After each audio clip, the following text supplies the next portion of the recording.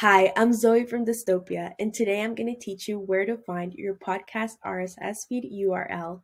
We want to make things as easy as possible for you, and we also want your fans to keep up to date with all the work that you're doing. So you can use the RSS URL to distribute your podcast on Apple, Google, or even Stitcher Podcast.